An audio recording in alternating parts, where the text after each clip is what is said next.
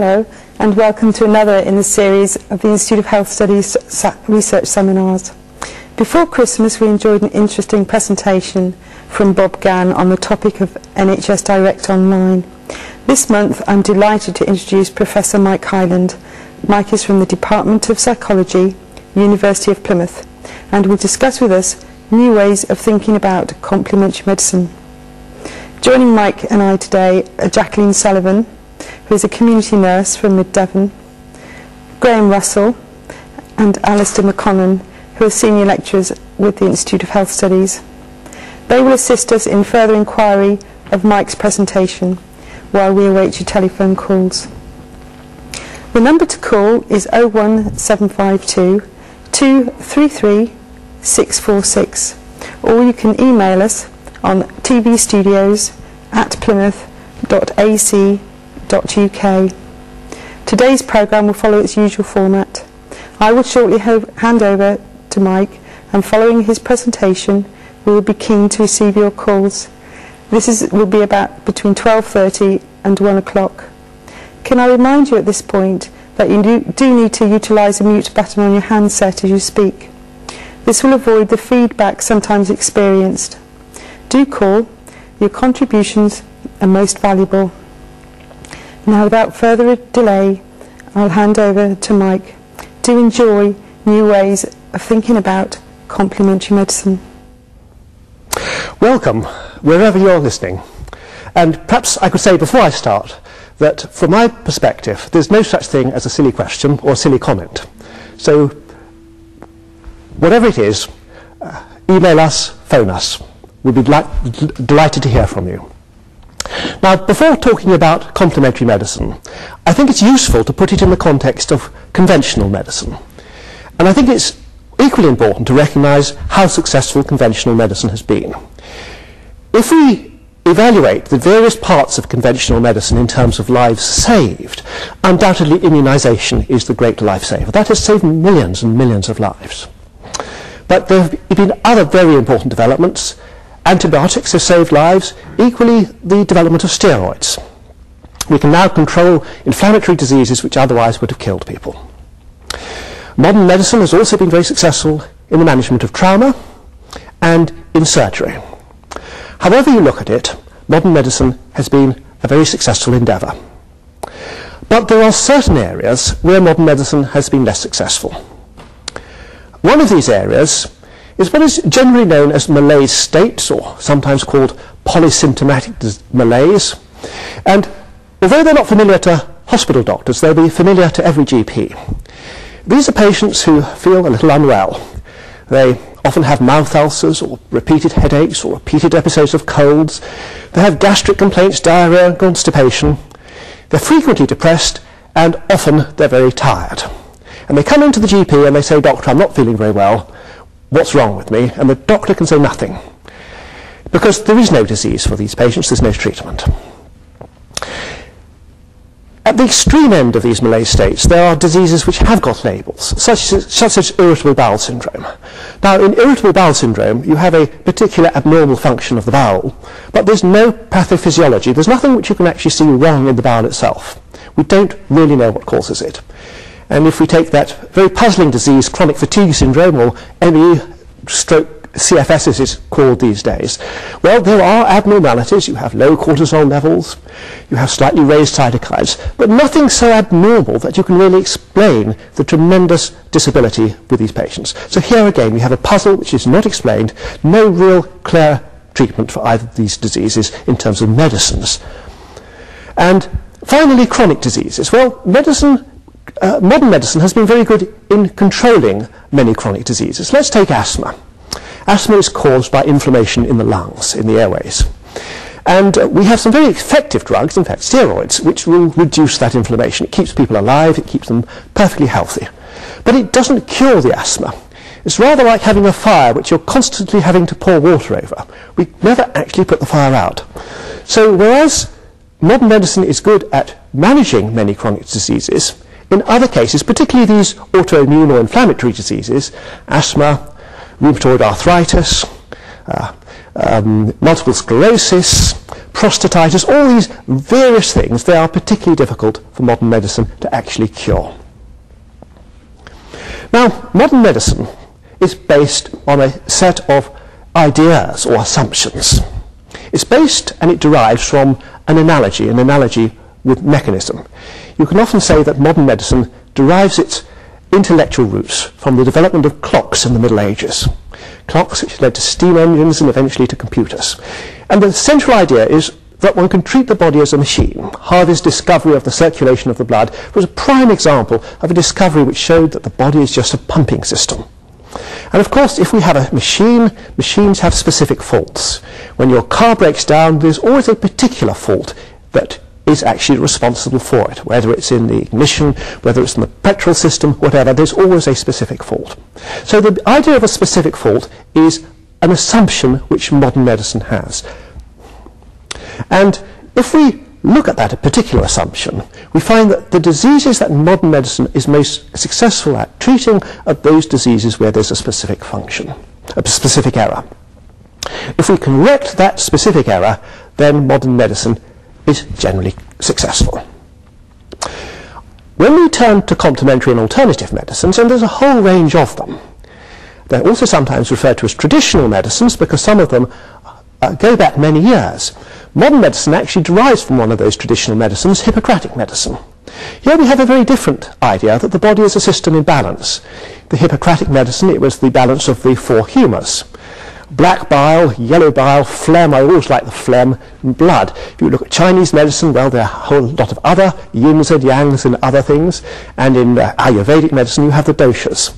And the essential idea is that disease is caused by an imbalance in these humours, or whatever it is, which permeates the whole body. And treatment consists of correcting this imbalance, an entirely different view.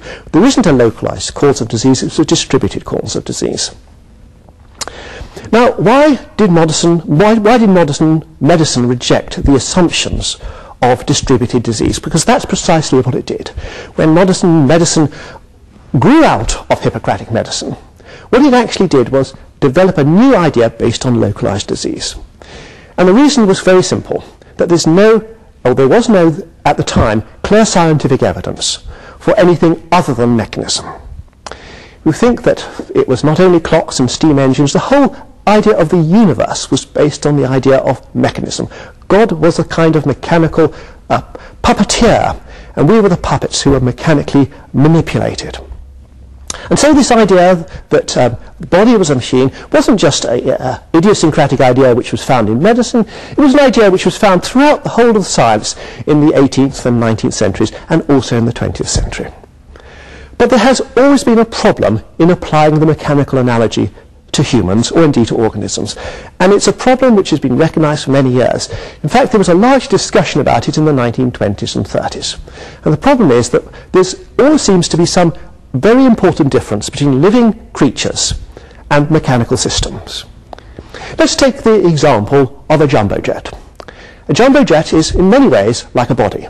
It has specific parts. Just like you have your toes and your hands, the jumbo jet has its wings and its engines. But the jumbo jet also has systems. It has in its electrical system, it has a hydraulic system, just like you have systems. You have an immune system and you have an endocrine system. So there's a lot of similarity between the jumbo jet and a human, but there's one important difference, and that is that big jumbo jets don't grow from little jumbo jets. And if a big jumbo jet goes wrong, then the big jumbo jet doesn't heal itself. It has to be taken into a hangar and a completely different system. These intelligent humans have to swarm over it, getting it right. So that is a real problem with the mechanical analogy. And there have been two approaches, two ways of solving this, none of which, until recently, have been very satisfactory. One was the idea of vitalism. Now, you know the story of Frankenstein. Frankenstein gets a dead body, or parts of a dead body, sews them together, but of course it isn't alive. It hasn't got something which makes it alive. And Mary Shelley used this idea of vitalism, and very simply, she got a mysterious force. Now, in the 19th century, the mysterious force was electricity. There are lots of other mysterious forces, such as nuclear energy, which you'd have today, but then it was electricity. The dead body is connected up to this mysterious force and zaps it, and lo and behold, we get a living body. That was the idea of vitalism. But there was also another suggestion, which was never proved in the early 20s and 30s, which was that the bodies of living organisms are organised in some fundamentally different way. And it's the it's the phenomenon of organisation which differentiates living creatures from mechanical systems. Well, no one could guess what that different organisation was.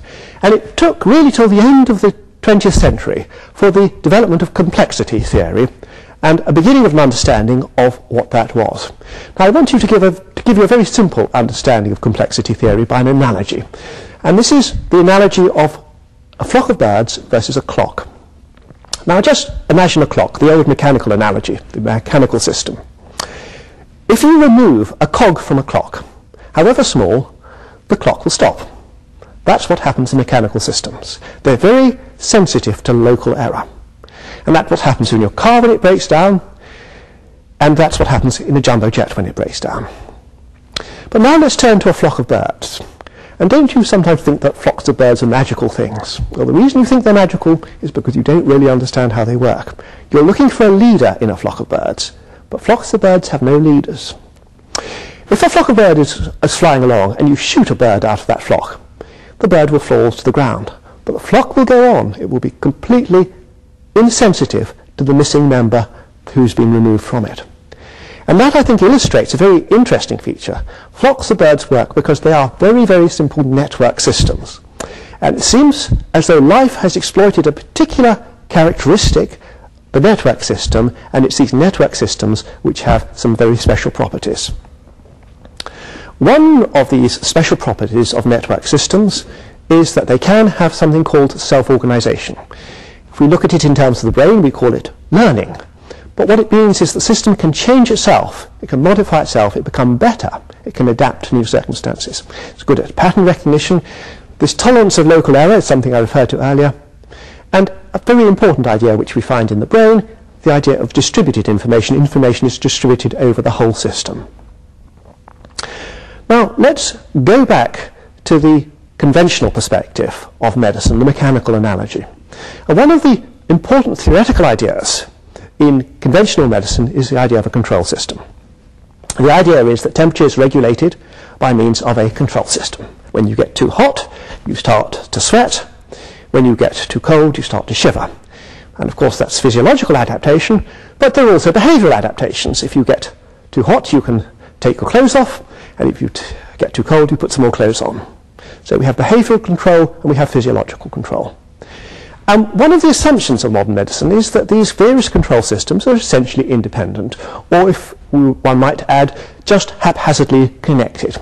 So if we take the temperature regulation system, that's independent of the glucose regulation system, and it's independent of your steroid control system. The problem is that if you look at how these control systems function, they seem to be joint in some way. There seems to be some connection. For example, you shiver and you put on clothes. The two seem to be connected.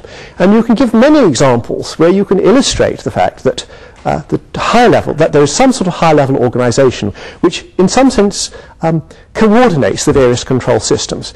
Take the fight and flight mechanism. This is where you get an external threat which needs some behavioral adaptation, but at the same time there's a whole range of internal physiological changes that take place. The whole thing is miraculously coordinated. And this leads to the idea that if we have a series of control systems, there is also some higher level control system. There's something which is organizing it in some way. And the problem is then, what is this high level, if there is a high level control system, and the behavior of the body seems to suggest there is, what is it? And because networks seem to be a very interesting feature, an interesting type of complex system, and also networks have some assumptions, have some features which are consistent with the assumptions of complementary and alternative medicine, that has been where the attention has focused. And the particular idea which has been developed, and it's an idea which I've been particularly supportive of is the idea of the extended network. Now, it's a very simple logical sequence. We know that the brain is a network. The brain looks like a network. The brain operates like a complex system. That's what artificial intelligence is all about. It's a parallel processing system which can do things which mechanical systems which are not parallel processing cannot do. For example, pattern recognition. If you have a pattern recognizing feature in your computer, what it's actually doing is simulating one of these network systems. So we know that the brain is one of these rather interesting network systems. We also know that the physiological and behavioral regulation systems are coordinated. I gave the example just now of the fight and flight response, but I could also have cited the response the behavioral response to immune challenge. When you have an infection, when you have any sort of trauma, this produces cytokines. There are receptors in the hypothalamus for cytokines, and the effect of stimulation of those receptors is to make you feel sleepy and tired. So when you get an infection, you go to bed because of the cytokines. Your flu symptoms are due to the cytokines, not due to the flu virus. The whole brain-body system is a regulating system. It's a self-regulating system which is coordinated. The extended network extends throughout the whole body, and it's not just neurological, it also consists of humoral links between ligands and receptors. Now, if the whole body is an intelligent system, because that's what I'm suggesting, not just the brain is an intelligent system, then of course it's possible that there are errors. And if there are errors in this high-level control system, it's that error which then is responsible for the errors in the lower level systems. Because what the high level system does is it sets the parameters of the lower level control systems. Just as you can imagine if you have a thermostat in your room, which is the lower level control system, you can actually alter that thermostat. That's you acting as a higher level control system. So when we have a disease such as asthma, which has an overactive immune response in the lungs, it's, if you like, a control system which has been jacked up too high, it's as though someone has turned the thermostat up. That's the responsibility of the higher level control system, of the higher level organizing system. So what is extended network error? The error at this higher level system, I'm going to read it out. It's self-organizational change, so it's a change in the sort of learning pattern of the network, brought about by learning rules, because these networks have learning rules that normally contribute to more effective self-regulation, but which under specific circumstances cause dysregulation. So disease or dysregulation at the higher level, the extended network, is caused by rules which normally are self-effective, which are effective. And that I think is very important, that we must think about this dysregulation not as something which comes in from the outside, not as some sort of foreign agent which makes you ill, but rather as a normally adaptive rule which is going wrong. And the rule which I think is most important is the compensation rule. And so I've got a little diagram here. Let's suppose that the network expects whenever A produces a response, that B produces a response. Okay? So it's expecting A to lead to B. A causes B. But now let's suppose that we interrupt this sequence, A to B, by an inhibiting effect from something else called C. So the transference of information through the network from A to B is inhibited. What the network will do will be to self-organize to reassert its A-B connection. It will potentiate the response of B to A, or it will increase the output from A to B. In other words, if you are in a room and you're too cold, and you're consistently too cold, what you do, you turn up the thermostat. But of course, if the reason the room is too cold because the window's open, turning up the thermostat is not necessarily the sensible thing to do. And this fact that sometimes the compensation rule goes wrong can be illustrated with several examples, one of which is the combination of immune challenge and immune suppressant. Let's take a disease such as asthma. We know that the causes of asthma fall into two categories. There are those that are immune challenges, such as viruses. We know that there are those that are immune suppressants, such as dirty air. So we have the viruses on the one hand, we have the house dust mite, all immune challenges. We have the dirty air, we have the pollutants on the other. Now, what happens if you combine in the lung an immune challenge with an immune suppression? Well, you'll suppress the normal immune response to the virus or allergen or whatever. And what will happen then is that the system will compensate for this immune suppression by potentiating the immune response. In other words, the thermostat is jacked up. And that is a very simple example of what happens, or what one imagines might happen, to explain the potentiation of a particular immune response. The physiological challenge plus lifestyle challenge is a particularly nice idea, because this provides a very neat explanation for an observation of chronic fatigue syndrome, that is often caused, but not invariably, by a combination of immune challenge and lifestyle challenge. Typically it will be the student or the child who's working for A-levels, ever so worried about the A-levels, develops some infection, whether it's a flu, whether it's some other infection. It doesn't really matter, because it doesn't matter what infection seems to be there. Some are more likely to create this disease than others. Glandular fever, the virus associated with glandular fever, is one. But let's suppose we put those two together. Now what happens when you get a virus is normally you feel tired. But if you keep suppressing this tiredness, because you know you can suppress tiredness, if you just keep on working away, what will happen? Well, the system will readjust. It will readjust so that a low level of cytokines, the factors which make you tired, now make you feel tired. In other words, it will give up. It will say to itself, this person is not responding appropriately to my cytokine messages, because they're keeping on working. So what are we going to do? We're going to change the message. So you end up with this particular disease. So the compensation rule can explain how some of these very puzzling diseases, puzzling to modern medicine, can develop. And this leads to a very important distinction between robust and subtle therapy. And the distinction is that most conventional medicines, but not all, are robust in the sense that they're dealing with the lower level control systems. They're actually getting things right. They're mending broken parts. But there's a higher level error in the system which can be controlled by what we call subtle therapy. And actually there are many subtle therapies in conventional medicine. Exercise therapy is part of modern medicine, and exercise therapy has a range of benefits for patients, and it seems to be one of the things it does is it improves the way the whole network functions. So for example, subtle therapy will reduce exercise will reduce irritable bowel syndrome. It will also tend to reduce depression. Not necessarily always effectively, but as a whole it will tend to have those effects. So we need both subtle therapy and robust therapy.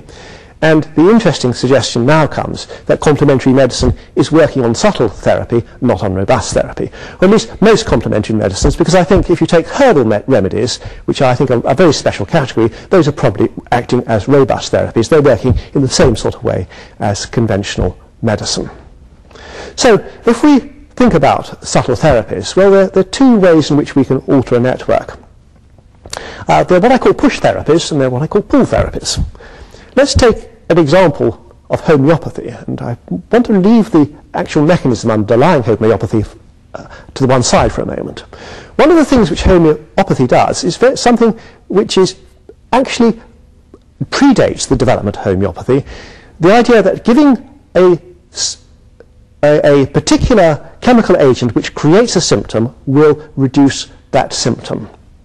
Like treat like with like, the similarium principle. And if you think about it, if you give the body the message that it's inner than it actually is, the body will tend to compensate for that message by springing back in the opposite direction. So giving a message that you're inner than you are, the self-regulatory extended network will respond to that by a change. Pull therapies have the opposite effect. They simply pull the network back in the therapeutic direction. So we probably have within subtle therapies, and therefore within complementary medicines, those which are push therapies and those which are pull therapies. And one of the predictions, of course, of a push therapy is that you should initially have more symptoms before you get better. And what is very interesting is that if you look at all natural medicines, whether it's homeopathy, whether it's healing, whatever, there's often a report of what's sometimes described as aggravation or cleansing or whatever. There's a report of something which appears as though you're getting an increased symptomatology. And that would be consistent with this idea that you have a deterioration. In fact, a very recent study published last year in the BMJ on homeopathy identified an oscillation. You get worse, you get better, you get worse, you get better. And again, that is consistent with that particular theoretical prediction. The question, and I think this is one of the most important questions, is how is the network actually influenced by these complementary and alternative medicine treatments? And of course there are a whole range of treatments. They fall into various categories. The recent House of Lords report on complementary medicine put them into 3 categories of validity, but you can also look at them in terms of those which involve chemical agents of some kind, or purported chemical agents, those which involve some sort of physical manipulation, and those that involve some sort of healing.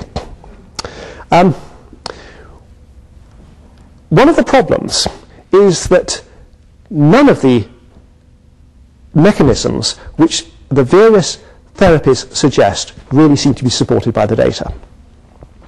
And I think we can divide people into the believers, those who believe it works, and the non-believers, and those who don't believe it works. And they believe those positions very strongly.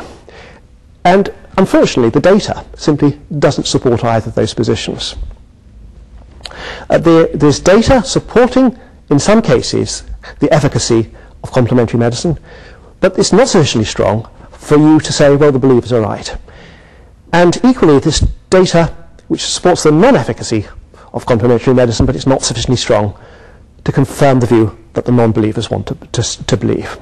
And this leads us to a third way, and that brings us back to the mechanisms. And I've put here sort of 3 mechanisms, physical. So let's take massage as an example. With massage, we have the mechanism of physical manipulation. But when you're massaging a patient, you're also going to engage in some sort of psychological effect. In fact, massage is a very interesting psychological manipulation, because when you're massaged, you feel incredibly safe. So it has very profound psychological effects. Well, those, in a sense, are non-controversial. What is more controversial is an idea called generalized entanglement. Now, entanglement is an idea, or a theoretical prediction, which comes from quantum mechanics, which quite simply shows that at a quantum level, when you have holistic systems, the elements of the system can become entangled, so that affecting one element at one part of the system would have an instant effect on another element in that system. It's sometimes called non-local causality, because it appears as though you can alter an atom here, and instantaneously another effect will occur on the other side. Now, the idea of entanglement is reasonably well established in quantum mechanics, but of course it's applied at a quantum level, at this very small level. A paper published last year in Foundations of Physics set out the mathematics to suggest that it would be possible, under certain circumstances, for entanglement to occur at some sort of macro level. And that's led to the idea of generalized entanglement. And it's this particular idea of generalized entanglement which many people think may underlie some of the therapeutic interventions. In other words, if we go back to the data again, there is a third way. The believers have got it incorrect, and the non-believers have got it incorrect. The believers have got it incorrect because, for example, in homeopathy, it's not memory of water which is being tested. It's some other thing, and it may be some form of entanglement. Now, this is a very speculative idea, and there's no clear evidence as yet for generalized entanglement. There are some research ideas at the moment in the planning stage for testing it. So let's end up with some conclusions. I think we have to consider the possibility that practitioners of complementary and alternative medicine are effective for reasons other than those they believe in. It may well be that they are having psychological effects. We know that placebo effects are immensely strong, and they can also be very long-lasting. Placebo effects include expectancy, expectation that you're going to do better. It also includes the therapeutic relationship, and obviously when a complementary therapist interacts with patients, they do it in a very different way from the GP because they have much more time. GP has 8 minutes, perhaps less. Complementary therapists will typically have half an hour or 1 hour. So we're going to get psychologically mediated effects. But there may also be an effect which is caused by entanglement, and that is the interesting question. Are we getting some effects above and beyond the physical effects of manipulation in the massage?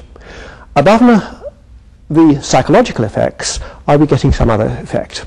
Now, there's no clear answer to that at the moment, but that, I think, is an interesting theoretical speculation which has a lot of bearing on the way we think about complementary medicine.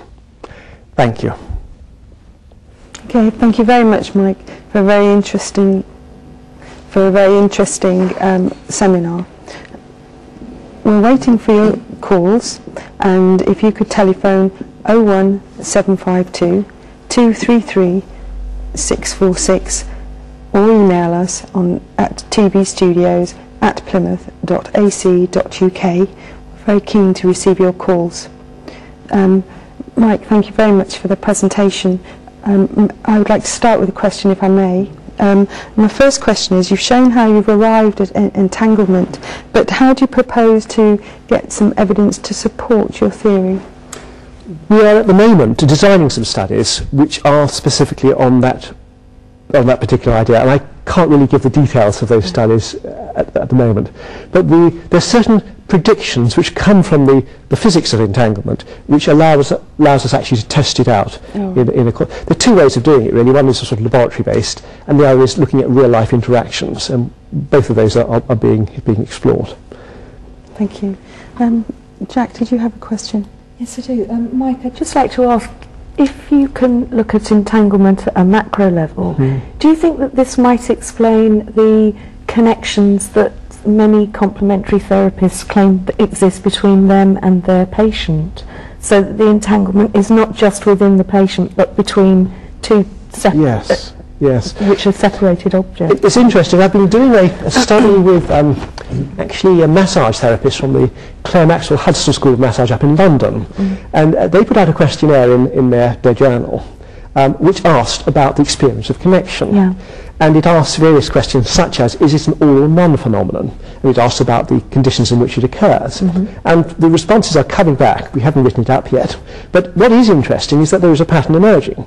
For example, there's a perception that it is an all or none phenomenon, that you're either connected or you're not, which I guess is what you would actually theoretically expect.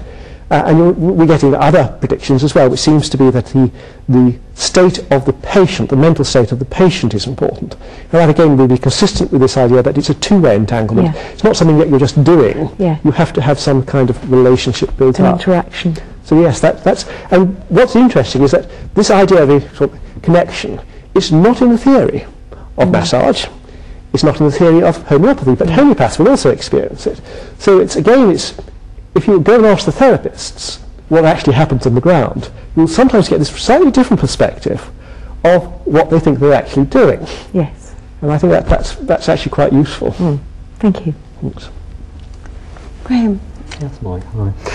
I was interested, as I'm sure you're aware, Mike, one of the early kind of critiques, or a critique of mind-body research has been the failure of researchers to actually demonstrate robust mind physiological pathways. Given the kind of proposed complexity of these systems, the notion of different levels of control, imbalance and error in the system, do you think that it's sort of viable or realistic to pursue models that demonstrate pathways between the mind and the body, or do you think that might be an illusory goal? Well, the connection between the mind and the body, I mean, there are two issues about that particular pathway. How the actual mind affects the body is a rather interesting theoretical problem, but where it affects the brain and has so into the body, that's reasonably well understood, so that you can actually understand how particular mental states will produce particular chemicals, and how those chemicals will then have other effects. So mind-body medicine is in a sense not terribly controversial, or it's less controversial than you might imagine. And certainly if you look at the research on a variety of techniques such as meditation, very robust data on meditation and how it affects the physiology. Right? So we know that it reduces the autonomic response, we know it reduces other chemical responses. We know, for example, that therapeutic relationships, that if you have good social support, if you feel loved, because I think that's a very important idea, that this has effects on the immune system, that it affects the endocrine system. We know all about that. So that is fairly well established. Where I think we do get a little bit of a problem is understanding how particular mental states affect the brain. And I think there are explanations which you have to go into complexity theory for, because I think if you look on the brain as a simple mechanical system, then of course you run into problems. But if you think of the brain as, if you think of the mind as simply a property of a complex system, then it actually becomes more simple. And in fact, you run into the very interesting question, where is the mind? And it's not in the brain, it's in the whole body. Because you see, you can't say that if there's an extended network, it's absolutely meaningless to talk about the mind being in the brain. It has to be in the whole body. So you would suggest that happiness, for example, is something that resides within the whole body rather than purely oh, yes. I mean, in fact, if you think of it from the point of view of, let's think of the gut. The gut is full of neuroreceptors. So, you know, to have an unhappy gut is quite a, quite a meaningful thing. And, you know, if you think endorphins sweep around all over the place, and they have all kinds, I mean, it's not just pain-relieving effects, they have all kinds of effects on the body.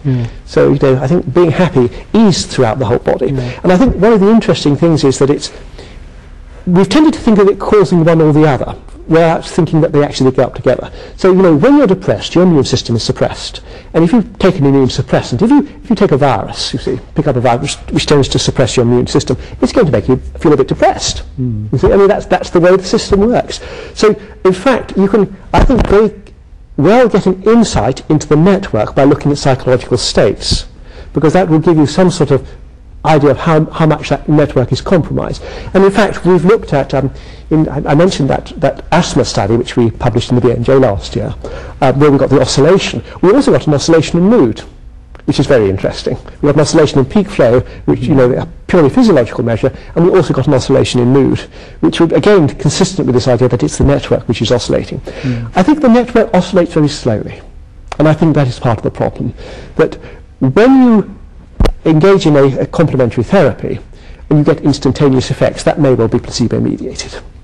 I think what the network is doing much more slow things. Yeah, I mean, that's a well-recognised effect, I think, in psychology, psychiatry, isn't it? That it takes quite some time for mood to actually change fundamentally. Yes.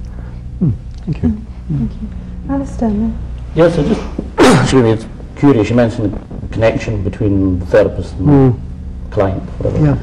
How do you perceive this connection to be? And do you just see it between the two people or between other people as well? I mean, what form do you see your connection taking? I mean, if it's a generalised entanglement, it'll obviously be a connection which depends on there being a macro system. Right? So in other words, the prediction is that if you set up a healing experiment with people behind screens and healers who've never seen the pain, it's not going to work. And of course there have been studies which have done that and shown that healing doesn't work, but of course that's testing a mechanism. I always say that if you test efficacy, you're always assuming a mechanism. Right? And in that case I think it's the wrong mechanism. So I think that what you're dealing with is a system. Now obviously, you know, when you're acting as a therapist, you may be healing on a one-to-one basis, so it's a dyad. But equally, there may be group contexts. And I think, you know, if we look at how some primitive groups engage in healing, you know, you have the sick person, and you all dance around, and you engage in a particular healing ritual. It may be that you've got this a healing effect which is occurring between groups. That's an interesting point, which interestingly isn't there in the literature, or indeed, I haven't considered it. Not yet, but that's actually that's very helpful. I mean, it may be that these multi-entangled systems are more powerful. I mean, if you look at the shamanistic type of healing, which is essentially, I mean, shamanistic healing again usually mixes two things. It's got the entanglement, but it's also got the psychological things, because, you know, shamanistic journeying and all that is a pretty good meditation exercise, and we do know that straightforward meditation is therapeutic. So I think the biggest problem for research is distinguishing two clear therapeutic processes, both of which are difficult to get a handle on. One is psychologically mediated. I don't like the word placebo because placebo tends to mean expectancy. I mean, but it also can include, you know, the therapeutic relationship, the empowerment, all those other things. So if we just talk about psychologically mediated effects and the entanglement effects, you don't get them without the, you know, they both occur at the same time, and that's the challenge for our empirical studies. Okay, Mike, I just need to interrupt. We've got a caller. I think it's Ray on the phone. Ray, are you ready for your question, please? Hello. This is Ray Jones from Plymouth. Yes, thanks very much for a really interesting presentation, Mike. I've got two sort of 1.1 questions, and I'm going to put the phone down because I've got to go back. My TV's in a different place to the phone. So the 1 point was about, you were originally talking about these your flocks of birds, and I immediately thought of the internet, of course, because if you take out one computer in the internet, it carries on much as before. And I wonder if, you know, those, of course, are inanimate objects. Is that a complex system, and whereabouts does a network of that sort become complex, and when is it simple? Let me give my second question, and then I can go and put the phone down and listen to the answer. Yes. The second one was, does your theory therefore mean that the people who are giving the treatment in this entanglement idea, do they have to believe in it? I mean, and is there a carryover from that into modern medicine? I mean, does it make a difference if a GP believes that the steroids he gives for asthma work or not? So can you give me 2 seconds to go and get back to my screen to hear your answer? Thanks. Well, I'll certainly give Ray his two seconds. They're both actually very relevant questions, because I think the first question relates to what we understand by complex systems and networks. And if you're a complex theorist, you realise that, I'm not an expert in this, but there are actually different types of networks, and different types of networks operate in different ways, and not all networks are self-organising networks. And one of the features of the self-organising network is that the activation rules can change. Now, what do we mean by an activation rules? It means that it's the amount of connection between the various elements in the network. And really, the internet isn't that kind of, hasn't got that degree of complexity in it. It hasn't got that sophistication. So the internet is really it is a network system, but it hasn't got, as a network, it hasn't quite got the sort of complex processes which seem to be needed for some of these more the sort of things we're talking about. So although it is a network, it's not the sort of network we mean when we talk about the body as an extended network. So that's the answer to the first question. The answer to the second question, which is an interesting one, because the second question was, does the therapist have to believe in their therapy? And I think that there are two things here. One is that when therapists give a therapy, they obviously have a psychologically mediated effect in terms of expectancy. And if they say, well, this is really going to work, obviously the patient is going to pick that up. And if they say, well, it may work, it may not, who knows, it's going to be less effective. And I've used the word concerned optimism as being a good sort of way of communicating with a patient, that you must be concerned about the patient because you're trying to do the best for them, and you must be reasonably optimistic in what you're doing. That I don't think is entanglement. I think that's a straightforward psychologically mediated effect. I think entanglement is actually an intention to heal. And I think that is irrespective of whether you believe the therapy is working. I think it's something which is to do in some way with a connection between person and person. I don't think it's unique to complementary and alternative medicine. I think you sometimes get it in that, I sometimes think you don't. But I think you also get it with practitioners who are medically qualified, who are engaging in conventional medicine. I think you also may get it with people who are simply friends or relations. So I think that the phenomenon of entanglement is far more widespread than simply complementary medicine. And also I think that one of the implications that you didn't ask but is implied by your question is that the nature of the therapist, if you like, the mental state of the therapist is important.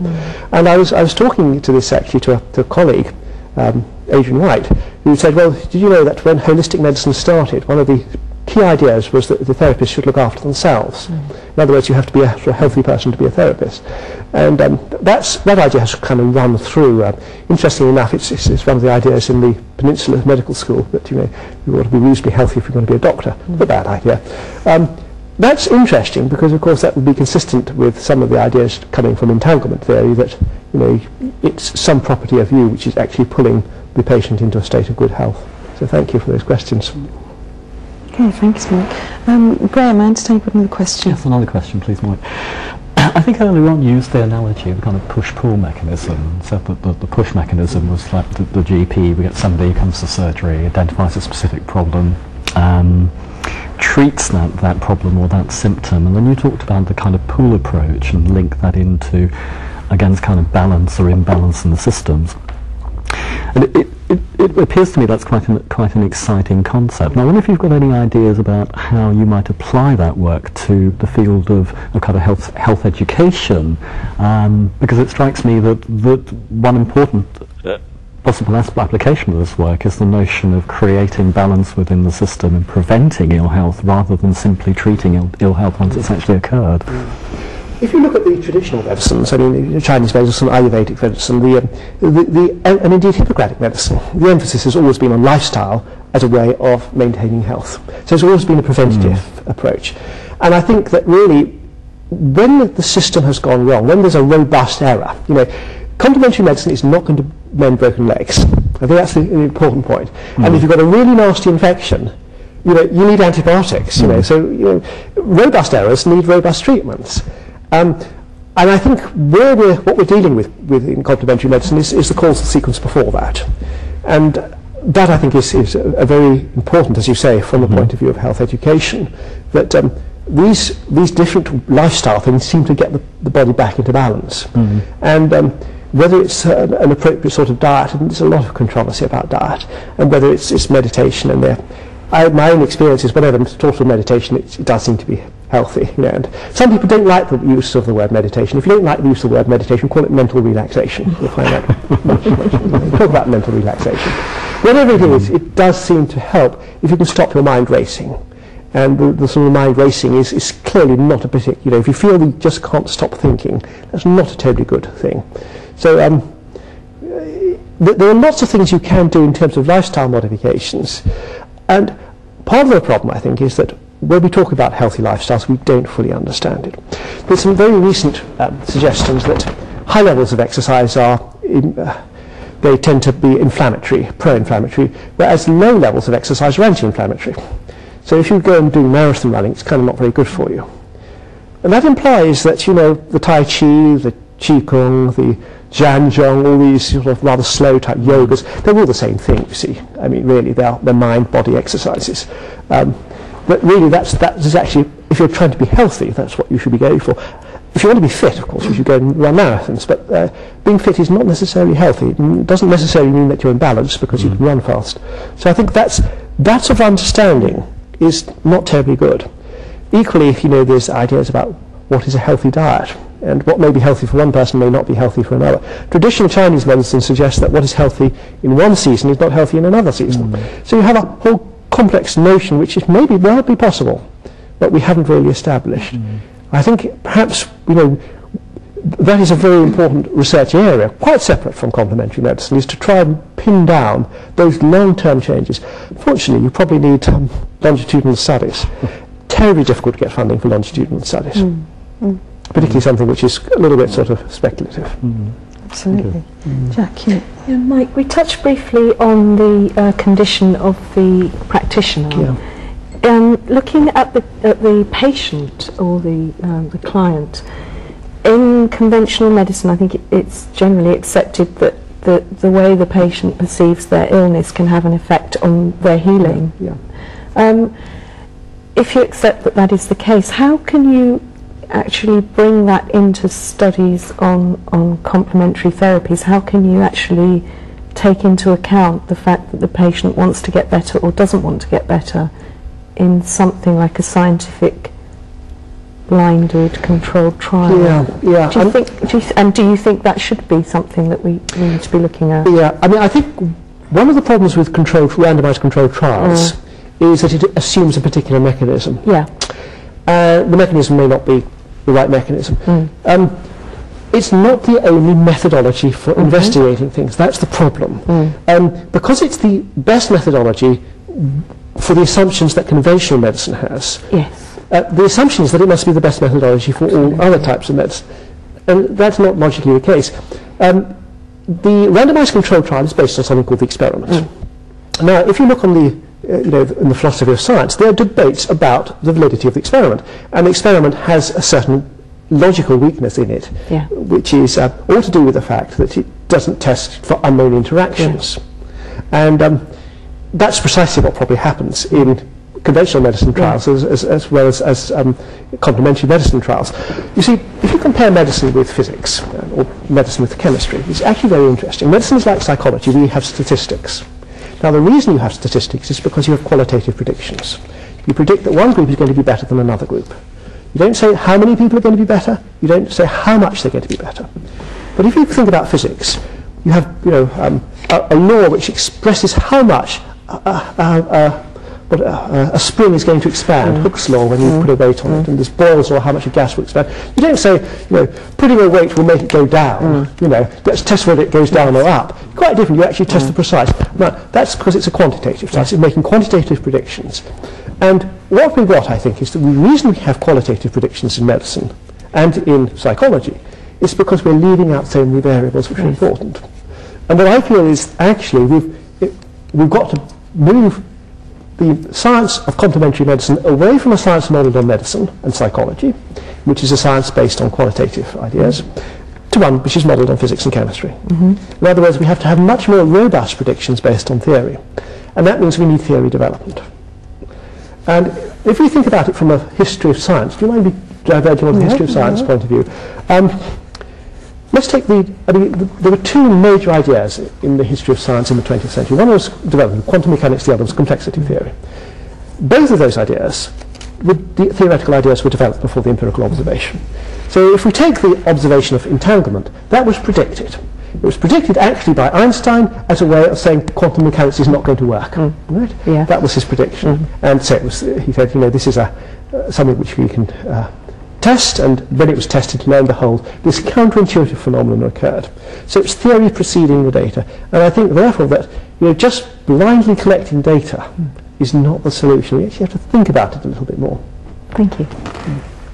Okay, Alistair, you had another question? Yeah, so to go away from research, so you mentioned your networks and your systems, and you mentioned the physiological and the psychological. Yeah. Would you consider any other aspect of human being, such as the spiritual aspect? And if so, where does that fit into your entanglement? Yeah, I think if you... it's very interesting, the difference between mind, body and spirit, because we use the words, but in conventional approaches, mind and spirit are the same thing. They're very clearly not the same thing in Ayurvedic medicine. My understanding of Chinese medicine is that the word Shen is actually used for both. So that's I don't know if you do that. Chinese medicine, it's the one system. Yeah. But certainly in Ayurvedic medicine you have a difference between the mind and the spirit. And indeed, if you look at Edward Bach's book Heal Thyself, he actually suggests that one of the causes of disease is a disparity between the mind and the spirit.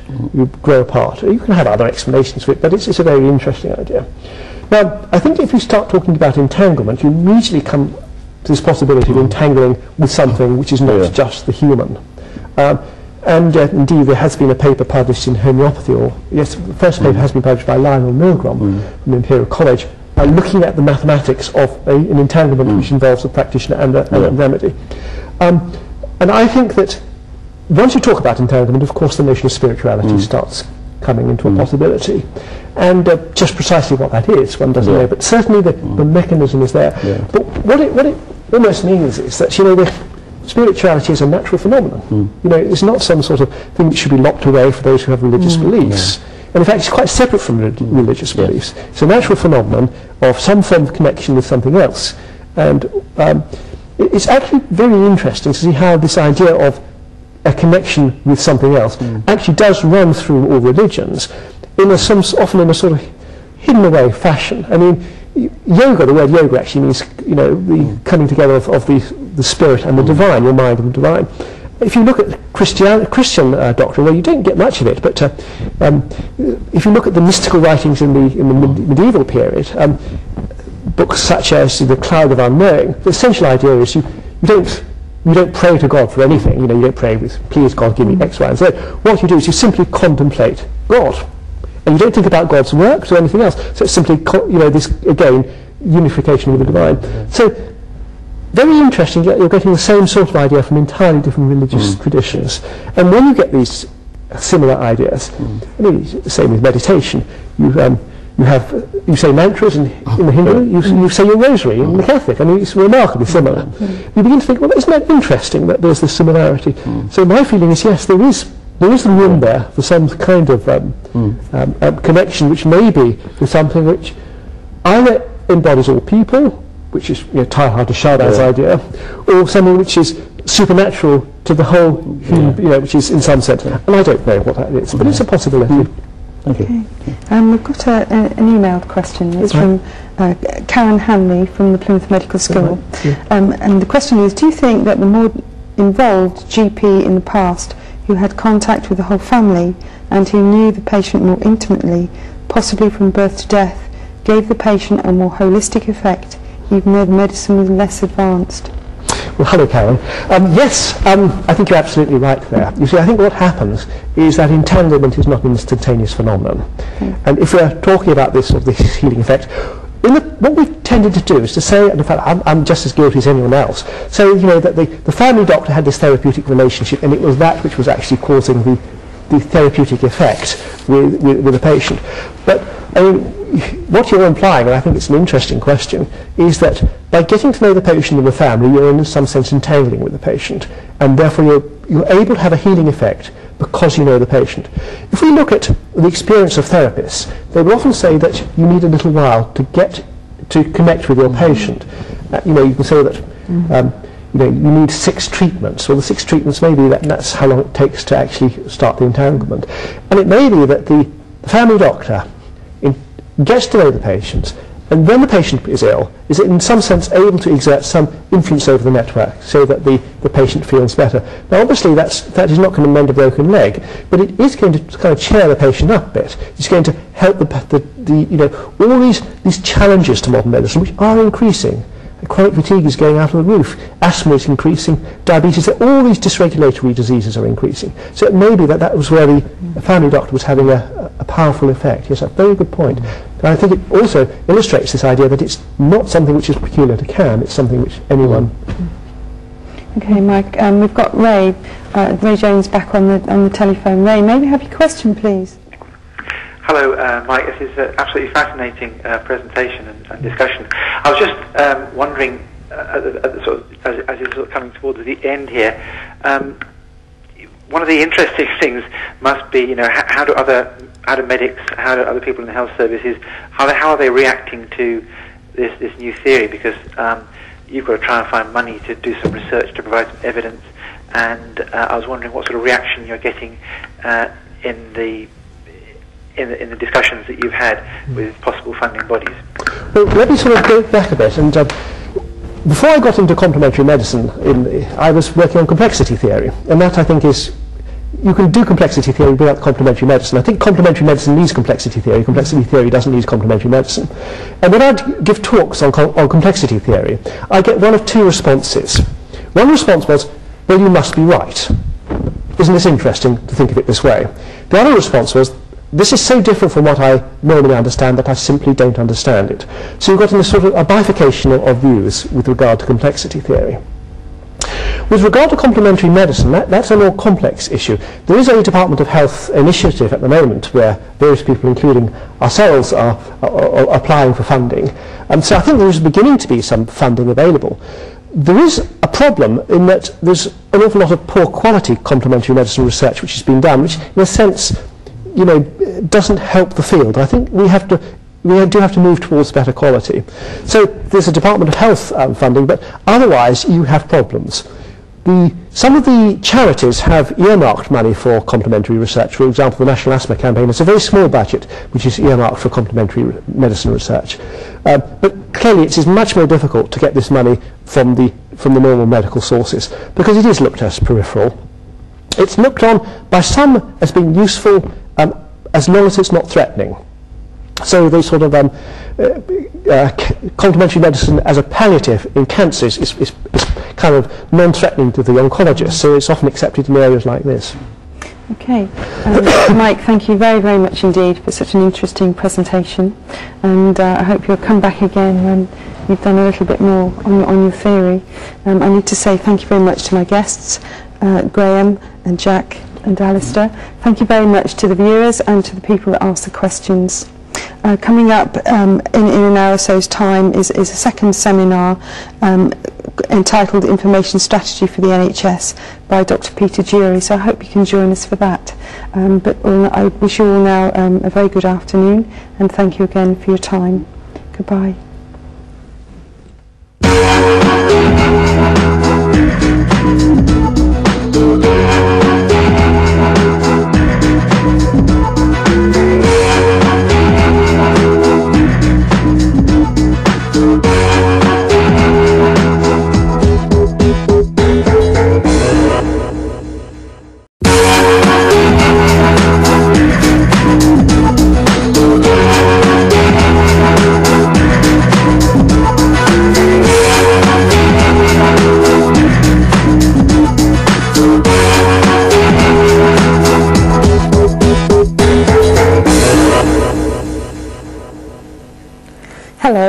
and welcome to another in the series of the Institute of Health Studies research seminars. Before Christmas we enjoyed an interesting presentation from Bob Gann on the topic of NHS Direct Online. This month I'm delighted to introduce Professor Mike Hyland. Mike is from the Department of Psychology, University of Plymouth, and will discuss with us new ways of thinking about complementary medicine. Joining Mike and I today are Jacqueline Sullivan, who is a community nurse from Mid Devon, Graham Russell and Alistair McConnon, who are senior lecturers with the Institute of Health Studies. They will assist us in further inquiry of Mike's presentation while we await your telephone calls. The number to call is 01752 233 646, or you can email us on tvstudios@plymouth.ac.uk. Today's programme will follow its usual format. I will shortly hand over to Mike, and following his presentation we will be keen to receive your calls. This will be about between 12:30 and 1 o'clock. Can I remind you at this point that you do need to utilise the mute button on your handset as you speak. This will avoid the feedback sometimes experienced. Do call. Your contributions are most valuable. Now, without further delay, I'll hand over to Mike to enjoy new ways of thinking about complementary medicine. Welcome, wherever you're listening.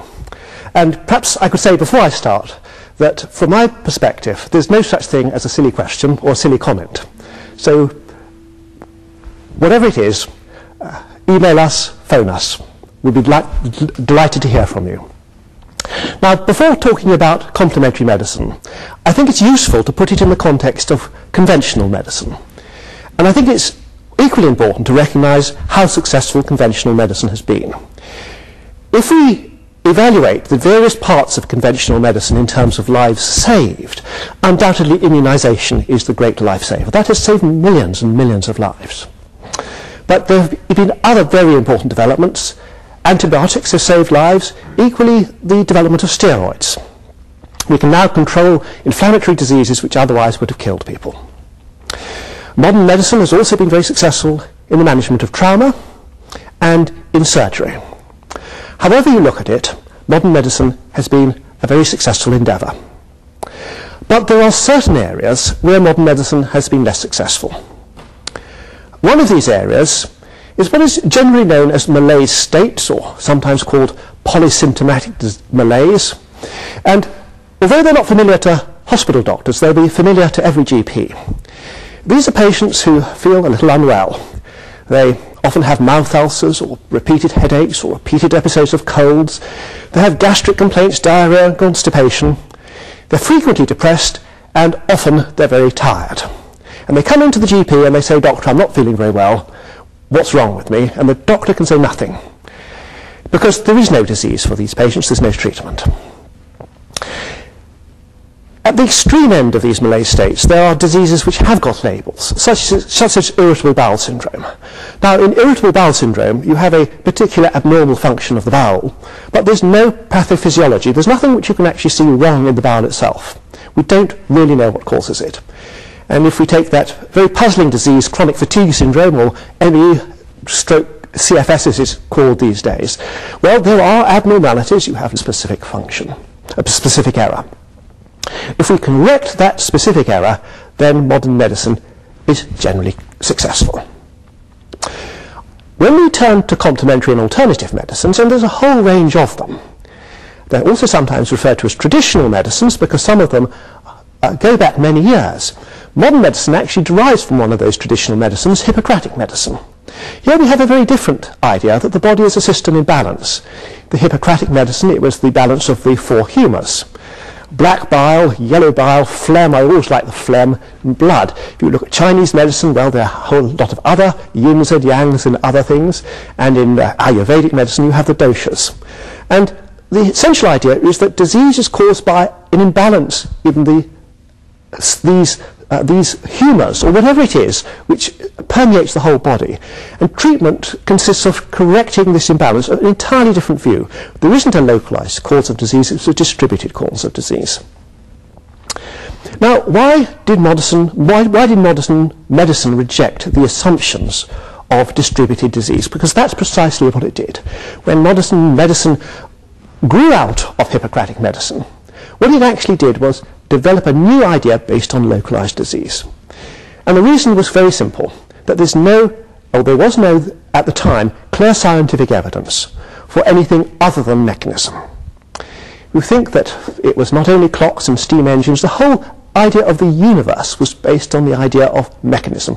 God was a kind of mechanical puppeteer, and we were the puppets who were mechanically manipulated.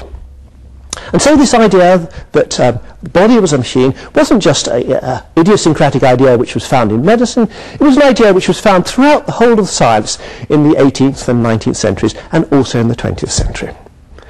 But there has always been a problem in applying the mechanical analogy to humans, or indeed to organisms. And it's a problem which has been recognised for many years. In fact, there was a large discussion, low cortisol levels, you have slightly raised cytokines, but nothing so abnormal that you can really explain the tremendous disability with these patients. So here again, we have a puzzle which is not explained, no real clear treatment for either of these diseases in terms of medicines. And finally, chronic diseases. Well, modern medicine has been very good in controlling many chronic diseases. Let's take asthma. Asthma is caused by inflammation in the lungs, in the airways. And we have some very effective drugs, in fact steroids, which will reduce that inflammation. It keeps people alive, it keeps them perfectly healthy. But it doesn't cure the asthma. It's rather like having a fire which you're constantly having to pour water over. We never actually put the fire out. So whereas modern medicine is good at managing many chronic diseases, in other cases, particularly these autoimmune or inflammatory diseases, asthma, rheumatoid arthritis, multiple sclerosis, prostatitis, all these various things, they are particularly difficult for modern medicine to actually cure. Now, modern medicine is based on a set of ideas or assumptions. It's based and it derives from an analogy with mechanism. You can often say that modern medicine derives its intellectual roots from the development of clocks in the Middle Ages. Clocks which led to steam engines and eventually to computers. And the central idea is that one can treat the body as a machine. Harvey's discovery of the circulation of the blood was a prime example of a discovery which showed that the body is just a pumping system. And of course, if we have a machine, machines have specific faults. When your car breaks down, there's always a particular fault that is actually responsible for it, whether it's in the ignition, whether it's in the petrol system, whatever, there's always a specific fault. So the idea of a specific fault is an assumption which modern medicine has. And if we look at that particular assumption, we find that the diseases that modern medicine is most successful at treating are those diseases where there's a question about it in the 1920s and 30s. And the problem is that there always seems to be some very important difference between living creatures and mechanical systems. Let's take the example of a jumbo jet. A jumbo jet is in many ways like a body. It has specific parts. Just like you have your toes and your hands, the jumbo jet has its wings and its engines. But the jumbo jet also has systems. It has in its electrical system, it has a hydraulic system, just like you have systems. You have an immune system and you have an endocrine system. So there's a lot of similarity between the jumbo jet and a human, but there's one important difference, and that is that big jumbo jets don't grow from little jumbo jets. And if a big jumbo jet goes wrong, then the big jumbo jet doesn't heal itself. It has to be taken into a hangar and a completely different system. These intelligent humans have to swarm over it, getting it right. So that is a real problem with the mechanical analogy. And there have been two approaches, two ways of solving this, none of which, until recently, have been very satisfactory. One was the idea of vitalism. Now, you know the story of Frankenstein. Frankenstein gets a dead body, or parts of a dead body, sews them together, but of course it isn't alive. It hasn't got something which makes it alive. And Mary Shelley used this idea of vitalism, and very simply, she got a mysterious force. Now, in the 19th century, the mysterious force was electricity. There are lots of other mysterious forces, such as nuclear energy, which you'd have today, but then it was electricity. The dead body is connected up to this mysterious force and zaps it, and lo and behold, we get a living body. That was the idea of vitalism.